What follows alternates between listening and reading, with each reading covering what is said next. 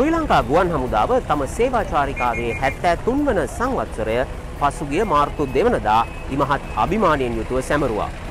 ඒ සැමරුම් මාලාවට සමගාමීව යාපනයේ නගරය කේන්ද්‍ර කරගැනීමෙන් පැවැත්වෙන එයා ටැටු 2024 අධ්‍යාපනික සහ තාක්ෂණික ප්‍රදර්ශනය පැවැත්වෙන මුත්‍රවේලි ක්‍රීඩාංගන පරිශ්‍රයටයි අද දවසේ අප ඔබව කැටු ඇවිත් සිටින්නේ. මේ ප්‍රදර්ශන පරිශ්‍රය තුළ ශ්‍රී ලංකා ගුවන් හමුදාවේ තාක්ෂණික ශක්්‍යතාවයන් වගේම ගුවන් හමුදාව වෙතින් ශ්‍රී ලංකා මාතාවට දායාද කරන්නා වූ උත්තුංග සේවය පිළිබඳවත් හරස් කඩක් මෙහි ප්‍රතිනිර්මාණය කොට තිබෙනවා. ඉතින් මේ ප්‍රදර්ශනය දැක බලා ගැනීම සඳහා මාර්තු 6 වෙනිදා සිට අද දවසේ නම් මාර්තු 10 වෙනිදා දක්වා දින 5ක කාලයක් පුරා අති විශාල ජනකායක් පැමිණියා. මේ විවේකී ඉරිදා දවසේ උදෑසන පටන්ම අති විශාල ජනකායක් මේ ප්‍රදර්ශනය දැක බලා ගන්නට ඉමහත් උද්‍යෝගයෙන් යුතුව සහභාගී වෙන ආකාරයත් අපට අද උදෑසන සිට දැක ගන්නට ලැබුණා. ඉතින් එයා ටැටු 2024 මේ අධ්‍යාපනික සහ තාක්ෂණික ප්‍රදර්ශනය පිළිබඳව සම්පූර්ණ තොරතුරු විස්තරයක් ඉදිරිපත් කිරීමේ අභිලාෂයෙන් තමයි නැනස නිෂ්පාදන කණ්ඩායම මේ යාපනයේ නගරයට සම්ප්‍රාප්ත වුණේ.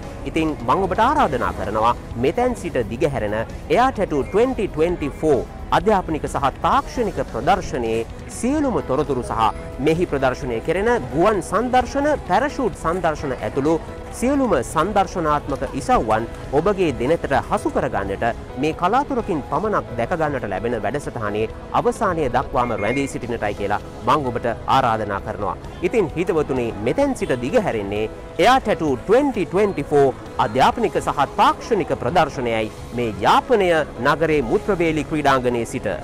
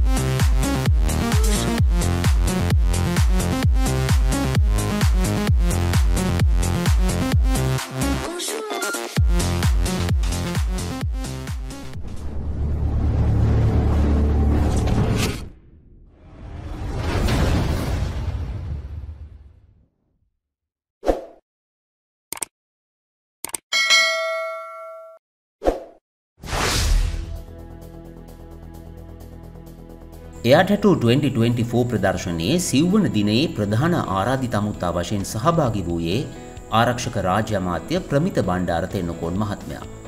ගුවන් හමුදාපති එයා මාෂල් උදේනි රාජපක්ෂ සහ එයා වයිස් මාෂල් මුදිත මහවත්තගේ විසින් පිළිගනු ලැබීමෙන් අනතුරුව හින්දු ආගමික චාරිත්‍රානුකූලව ආශිර්වාද ගැන්වූ ඔහුව දමිළ සංස්කෘතිකාංග වලින් හැඩ ගැන්වූ පෙරහැරකින් ප්‍රධාන පීඨිකාව වෙත කැටුව යනු ලැබුවා.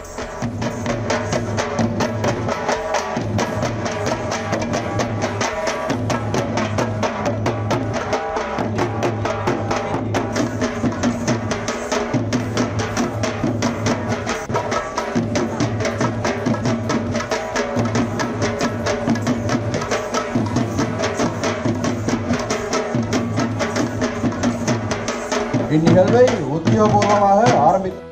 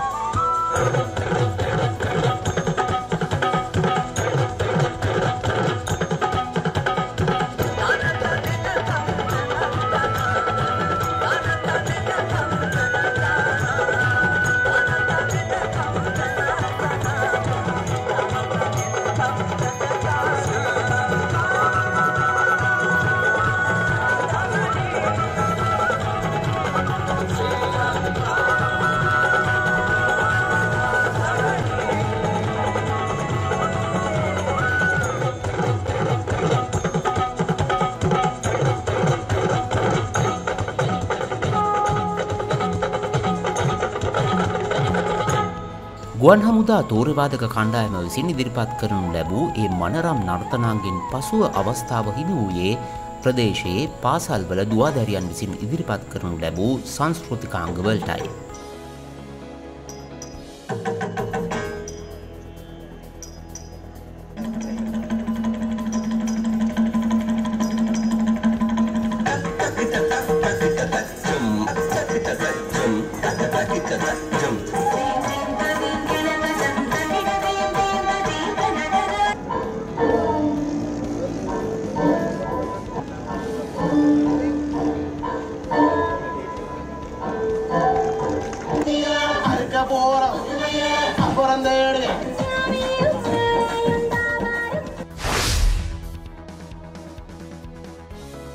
කාංගවලට ප්‍රදර්ශන භූමියේ සිටි කාගේත් අවධානය යොමු වෙමින් තිබියදී පලාලි ගුවන් හමුදා කඳවුරේ තවත් සුවිශේෂී අංගයක් සඳහා සූදානම් වීමේ කටයුතු සිදු කරමින් පැවතුණා.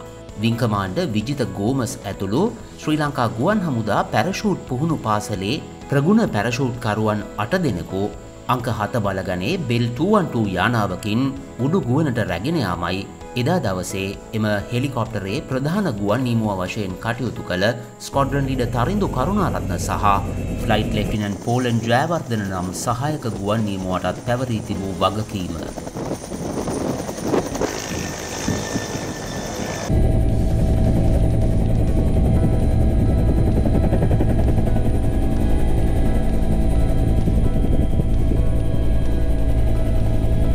පලාලි ගුවන් හමුදා කඳවුරෙන් ගුවනට නැගී SUH-566 අංකය දරන බෙල් 212 හෙලිකොප්ටරය ක්‍රමානුකූලව අඩි 7000ක උසක් දක්වා ඉහළ නගින්නට වුණා.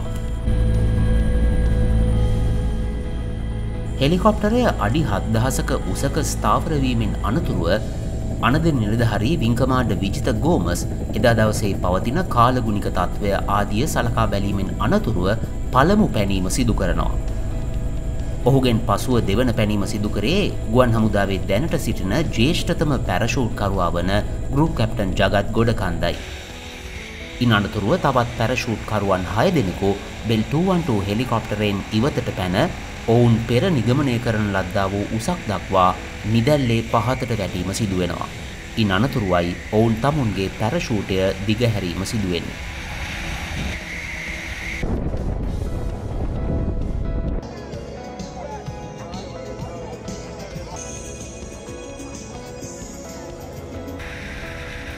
ඔබට දැන් පෙනෙනවා පැරෂූට් කරුවන් ක්‍රමානුකූලව තමුන්ගේ ගොඩබෑමේ පතය එහෙමත් නැත්නම් ප්‍රදර්ශන භූමිය තමුන්ගේ දෑසට හසු කර ගනිමින් ක්‍රමානුකූලව ඒ වෙත ඇදෙන ආකාරය.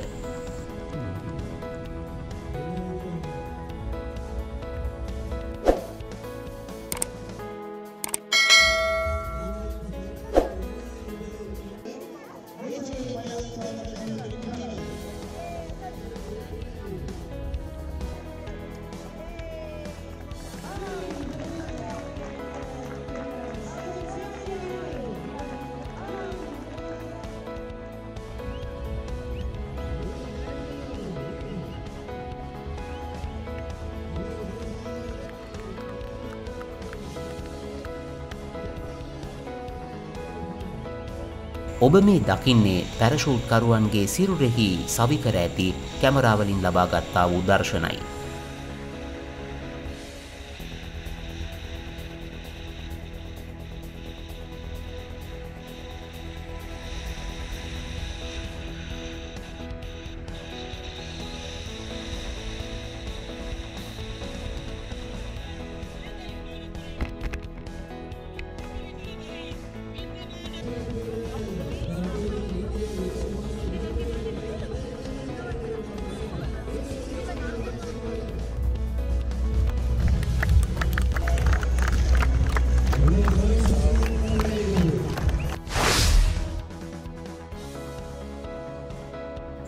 මේ අන්තිමින් පැරෂූට් සංදර්ශනය සඳහා බෙල් 212 හෙලිකොප්ටරයෙන් පැරෂූට් කරුවන් ගුවනට ගෙන යද්දී පලාලි ගුවන් හමුදා කඳවුරේ PT6 වර්ගයේ ගුවන් යානා දෙකක් ගුවන් ගතවීම සඳහා සූදානම් කෙරෙමින් පැවතුණා.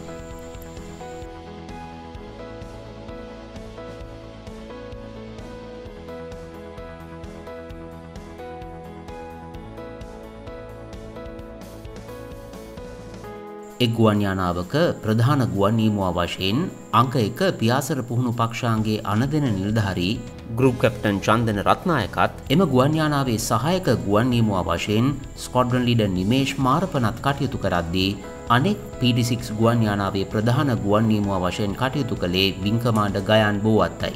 ඔහුගේ සහායක ගුවන් නියමුවා වශයෙන් කටයුතු කළේ ස්ක්වොඩ්‍රන් ලීඩර් සඳුන් ලියනකි.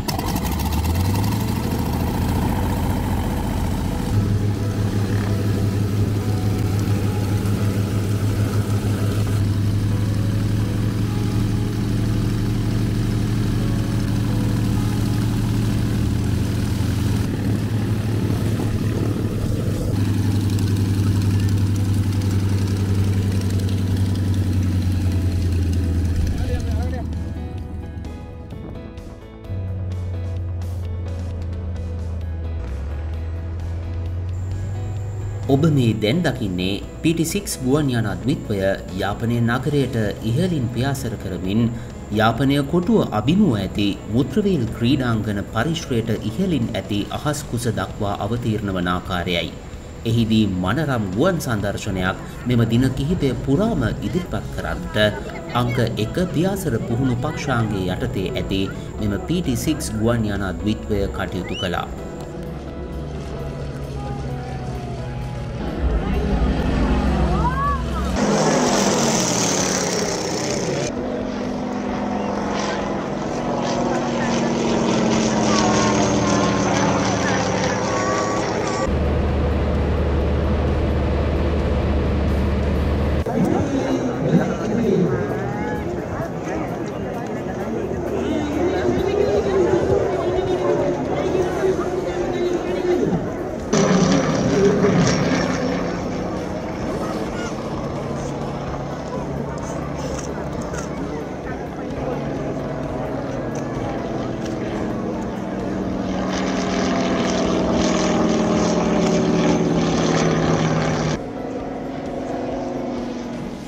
ඔබ දැන් දකින්නේ PT6 ගුවන් සංදර්ශනයේ අවසාන අංගය ඉදිරිපත් කිරීම සඳහා යාපනය කලපුව දෙසින් මුත්‍රවේල් ක්‍රීඩාංගණය වෙත අවතීර්ණ වන PT6 ගුවන් යානා ද්විත්වයයි.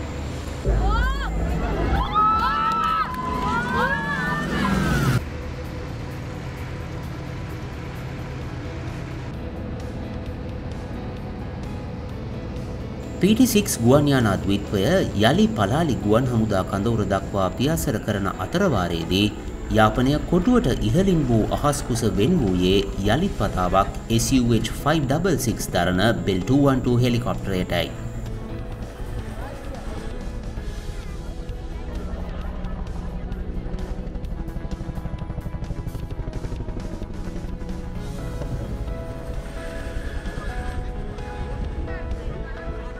එහිදී ජලයේ ගිලී ජීවිතයත් මරණයත් අතර සටනක නියැලි පුද්ගලයෙකු මෙම හෙලිකොප්ටරය ආධාරයෙන් මුදාගන්නා ආකාරය නිදර්ශනයක් ආකාරයෙන් ඉදිරිපත් කරනු ලැබුවා.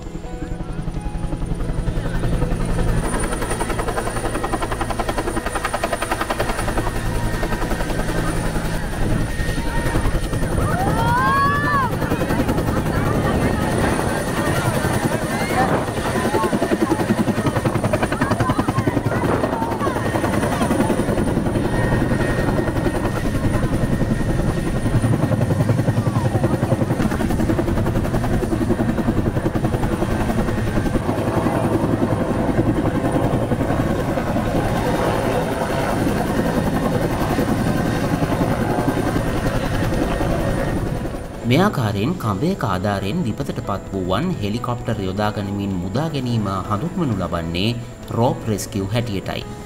ඒ සඳහා මෙම බෙල් 212 හෙලිකොප්ටර් යානා සතුව සුවිශේෂී හැකියාවක් පවතින අතර රටේ ඕනෑම අස්සක් මුල්ලක් නෑර සිදුවන ස්වභාවික විපත්වලදී ශ්‍රී ලංකා ගුවන් හමුදාවේ බෙල් 212 මිතුරා ඔබේ සහාය පිණිස එන බව ඔබ මින් පෙර අවස්ථාවලදී ඕනෑ තරම් දැක ඇති.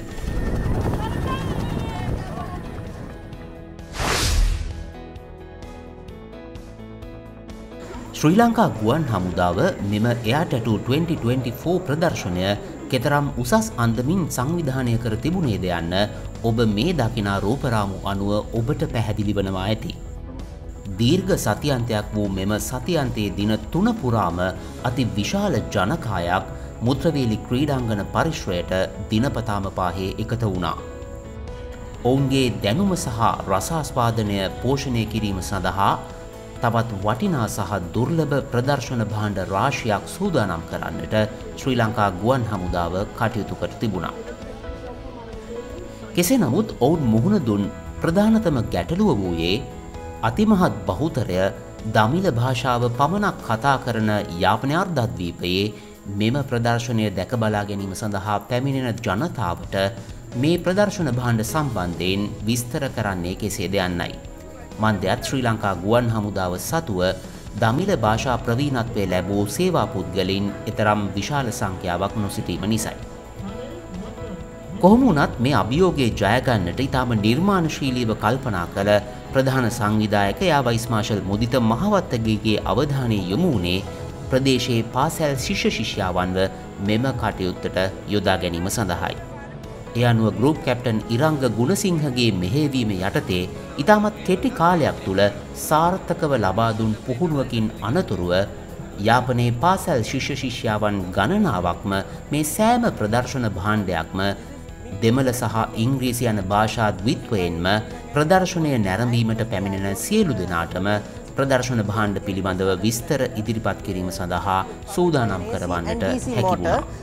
When it starts, then the two turbines will start to rotate. First one is low pressure compressor and the second one is high pressure compressor. This is called high pressure turbine. When we rotate it, when the hot air rotated, the second will be rotated. And there are two inside it. These are called low pressure turbine and these are connected to the front edge of low pressure compressors. When the hot air flow through it, the total three turbines start to rotate and this makes the low pressure compressor and the high pressure compressor to rotate. Then the startup generator will be turned off. Now the jet is ready for the takeoff. මෙම අවස්ථාව මේ පාසල් ශිෂ්‍යයින් ඔවුන්ගේ අධ්‍යාපන ජීවිතයේ ලැබූ ස්වර්ණමය අවස්ථාවක් වුණා වගේම ඔවුන් ඉතාමත් උනන්දුවෙන් එම අවස්ථාව ප්‍රයෝජනයට ගත් බව ඔබට මේ රූපරාමු දකින විට අනිවාර්යෙන් අවබෝධ වෙනවා ඇති. It can produce up to 1010 kilonewton when afterburner is on. When the afterburner is turned off, there is 80 kilonewton of force can be generated as a thrust. And this is how this MiG-27 jet works. This is Soviet Union production. Thank you. Good morning. I am Subhanuja. I am studying at ඩසටහන Ladies College. First, I am going to brief you about this engine. And then she will brief you about that auxiliary power unit of this engine. This is a gas turbine engine. Basically, gas turbine engine divided into four types: turbojet, turboprop, turbosap, and turbofan. This is a turboprop engine. Basically, turboprop engine has four stages. First one is intake. Second one is compression, third one is combustion, and the last one is exhaust. This is intake where the air is taken into this engine. Then the air is come to this compressor stage. This has 9:1 volume ratio, which compressed the volume 9:1. This has 14 stages. Compressor stages includes one rotator and one stator. Like that, in here there are 14 stages. Then the compressed air taken into this compression chamber. In here we will supply fuel and ignition to make combustion.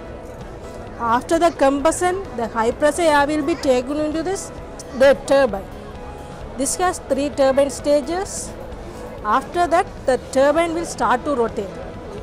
Then the rotation is taken into these propellers. These are called propellers. This engine has 4 propeller blades. This is the place where the propeller blade is installed. Because of the aerodynamic, the propeller will get a resultant force of forward direction of the aircraft. Then the aircraft will move forward. Good morning to you all. I am Priyanka. I am studying at ඩසටහන Ladies College. I am briefing you about the auxiliary power unit of the AN-32B aircraft engine. This is the auxiliary power unit. Now I am briefing you about the part of the auxiliary power unit. This is the starter generator, this is gearbox, this is intake, this is compression chamber, this is exhaust. When the ground power connected to the starter generator, this engine will start to rotate. After this operation, this generator supply 20 to 60 volt to this engine starter motor. Thank you. ප්‍රදර්ශනය නැරඹීමට පැමිණි සියලුම සාමාන්‍ය ජනතාවට මෙන්ම මෙම ප්‍රදර්ශනය දැක බලා ගැනීම සඳහා පැමිණි ප්‍රභූ පුද්ගලයින්ටද මේ සියලුම ප්‍රදර්ශන භාණ්ඩ පිළිබඳව ඉංග්‍රීසි භාෂාවෙන් විස්තර කරනු ලැබුවේ මේ පාසල් ශිෂ්‍යයින් වීමද විශේෂත්වයක්.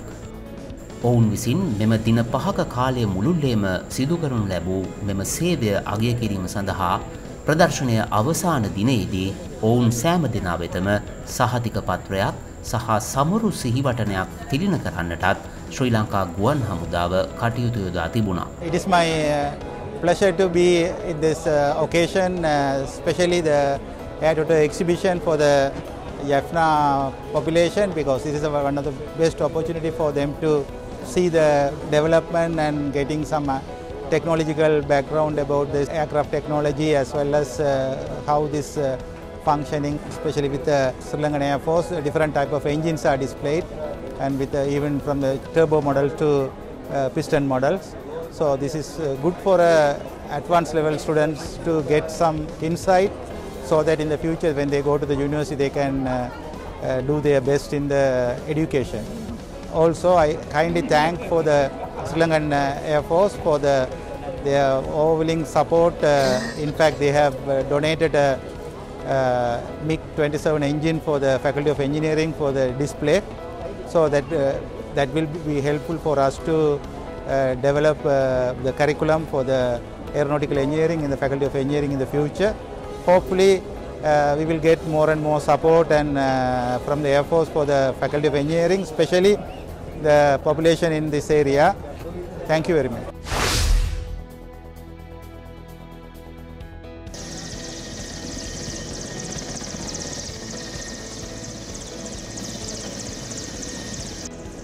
එයාටටු 2024 ප්‍රදර්ශනයට සමගාමීව ශ්‍රී ලංකා ගුවන් හමුදාව විසින් සංවිධානය කර තිබූ තවත් වැඩසටහනක් වූයේ අධ්‍යාපන අතින් ඉහළ දක්ෂතා දැක්වූ දුවදරුවන් 40 දෙනෙකුට පමණ MI-17 හෙලිකොප්ටර් සවාරියක් ලබා දීමයි. I think as my commander said, this is your first experience in here, right? Yeah. Okay, and also there's a sudden movement in the aircraft while we are flying. You know the reason for that?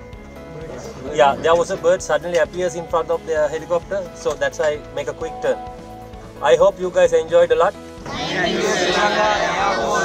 දුවදරුවන් පමණක් නොව ගුරු භවතුන් සහ දෙමාපියන්ද මෙම වැඩසටහනට ඉතාමත් උනන්දුවෙන් සහභාගී වූ අතර ප්‍රදර්ශනය පැවති දින 5 පුරාම මෙම වැඩපිළිවෙල දියත් වන ආකාරය අපට දැක ගන්නට ලැබුණා. ரைட் உங்களோட மகன் ஃபர்ஸ்ட் டைம் அந்த ஃப்ளைட்டில் போகக்குள்ள உங்களுக்கு எப்படி இருந்துச்சு? பயமாக இருந்துச்சா? இல்லை ஒரு சந்தோஷமாக இருந்தது. இந்த பிள்ளைக்கு இந்த ஒரு சந்தர்ப்பம் கிடைச்சிருக்குது என்ற ஒரு சந்தோஷம்.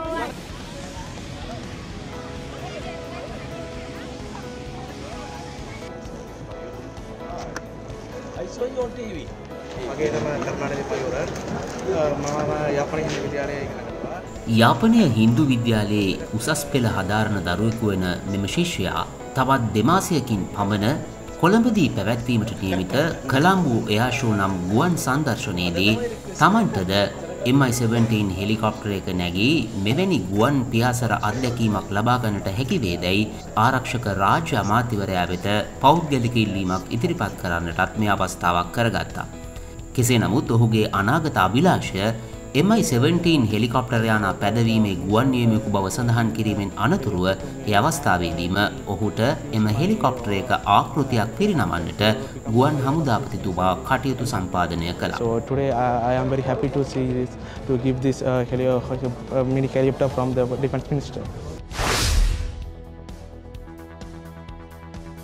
ඒ වගේම තමයි මේ ප්‍රදර්ශනයට ගම්පහ බණ්ඩාරනායක විද්‍යාලයේ පෙරදිග සහ බටහිර තූර්යවාදක කණ්ඩායම් ද්විත්වය එක්වීමත් එක්කලේ ඉමහත් අලංකාරයක්.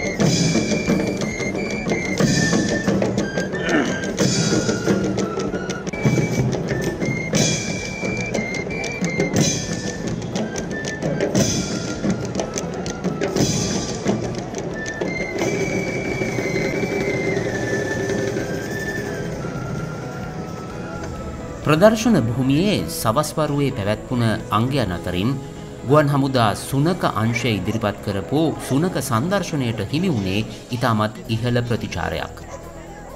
කුඩා දරුවන් පමණක්ම නෙමෙයි වැඩිහිටියන් පවා ඉමහත් උනන්දුවෙන් මේ සුනක සංදර්ශනය නරඹන්නට විශාල පිරිසක් එකතු වෙලා සිටින ආකාරයත් අපට දැක ගන්නට ලැබුණා.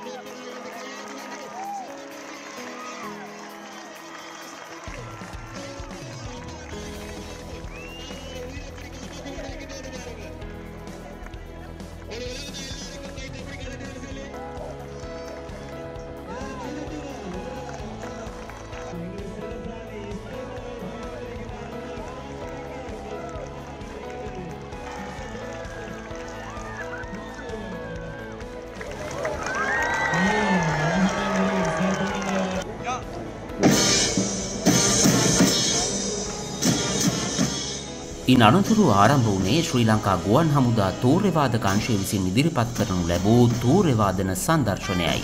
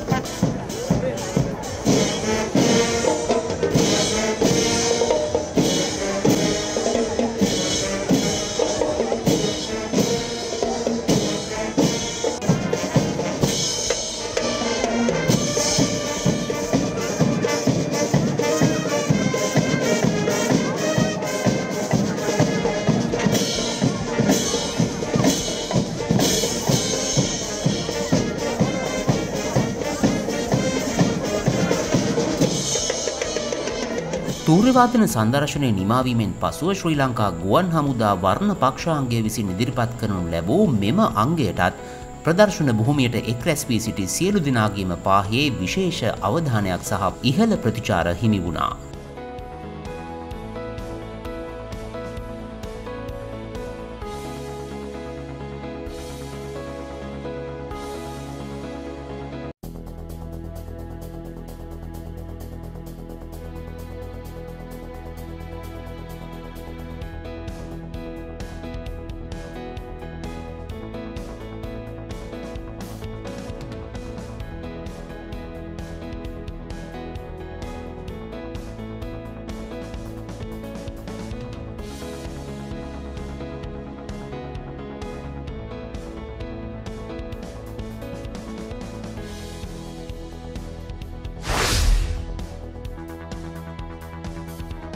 ඉතින් දින 5ක් පුරා පැවැත්වුණ එයාටටු 2024 අධ්‍යාපනික සහ තාක්ෂණික ප්‍රදර්ශනයේ අවසාන භාගයට තමයි මේ වන විට ඔබ අප අවතීර්ණ වෙලා ඉඳින්නේ.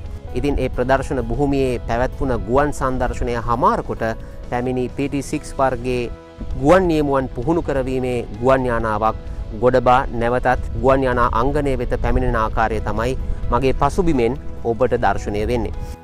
ඉතින් එයාටටු 2024 මේ අධ්‍යාපනික සහ තාක්ෂණික ප්‍රදර්ශනය සම්බන්ධයෙන් ඔබ වෙත ගෙන ආ සම්පූර්ණ මේ වැඩසටහන නිමා කරන්නට පෙර ආතුව සඳහන් කළ යුතු ඊටම වැදගත් කාරණා කිහිපයක් තියෙනවා.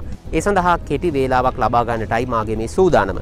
ප්‍රධාන වශයෙන්ම මේ අධ්‍යාපනික සහ තාක්ෂණික ප්‍රදර්ශනයෙන් ලැබෙන සම්පූර්ණ ආදායම ශ්‍රී ලංකා ගුවන් හමුදාව මේ වන විටත් තීරණය කොට තිබෙන්නේ උතුරු පළාතේ ඌන සංවර්ධිත පාසල් 73ක් සංවර්ධනය සඳහා ඒ සියලුම මුදල් යොදවන්නටයි.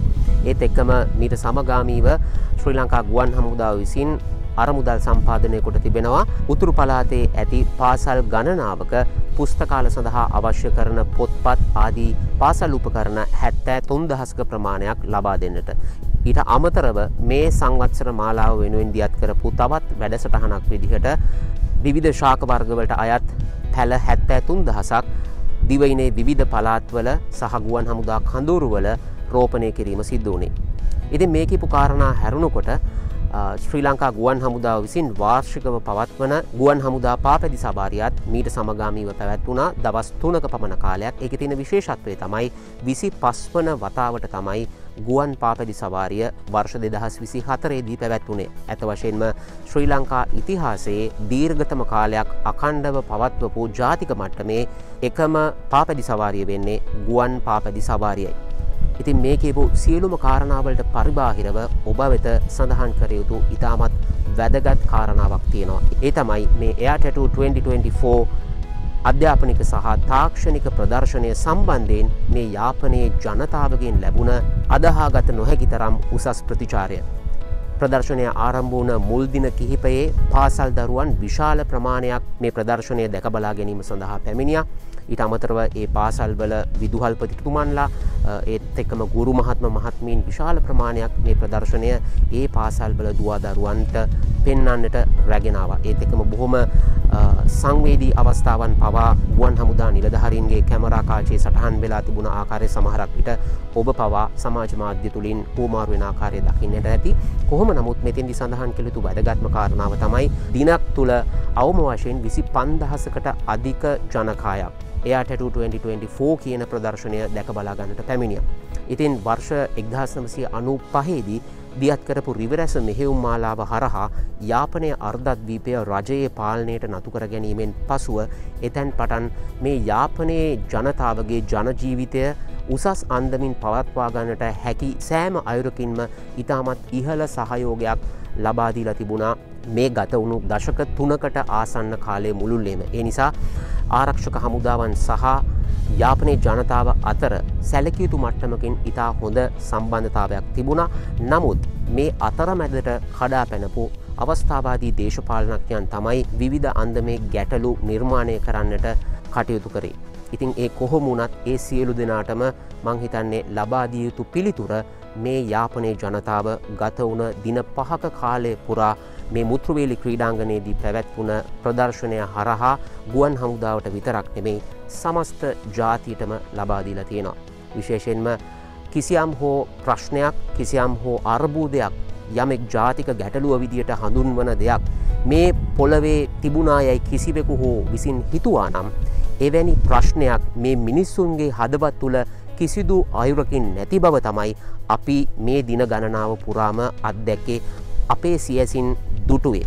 ඉතින් ඒ අනුව මේ දෙමළ භාෂාව කතා කරන ජනතාව සහ සිංහල භාෂාව කතා කරන එකම රටක පුරවැසියන් වන අප අතර කිසියම් හෝ දුරස්ථ භාවයක් පවතිනවා නම් ඒ පවතින්නේ මේ භාෂාවේ වෙනස්කම නිසා පවතින දුරස්ථ භාවය පමණයි.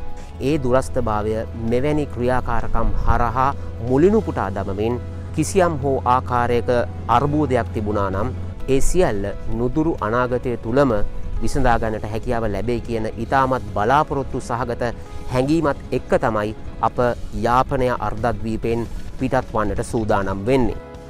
ගුවන් හමුදාපති එයා මාෂල් උදේනි රාජපක්ෂගේ සංකල්පයක් මත ක්‍රියාවට නැංවූ මෙම Air Tattoo 2024 අධ්‍යාපනික සහ තාක්ෂණික ප්‍රදර්ශනය සම්බන්ධයෙන් ඔබගේ අදහස් කමෙන්තීරුවේ පළ කරන්නේ නම් අප අතිශයින්ම කෘතඥ වන අතර මේ වැඩසටහන සම්බන්ධයෙන්ද ඔබගේ අදහස් අප දැනගැනීමට කැමති බවත් සඳහන් කරමින් ඔබෙන් සමුගන්නවා. අපගේ වැඩසටහන් ඩිජිටල් අවකාශයට මුදාහල සැනින්නේ පිළිබඳ දැනුවත්වීම සඳහා නැනස YouTube චැනලය සබස්ක්‍රයිබ් කොට බෙල් අයිකනය ක්ලික් කර තබන්නත් අමතක කරන්නට එපා. ආයුබෝවන්.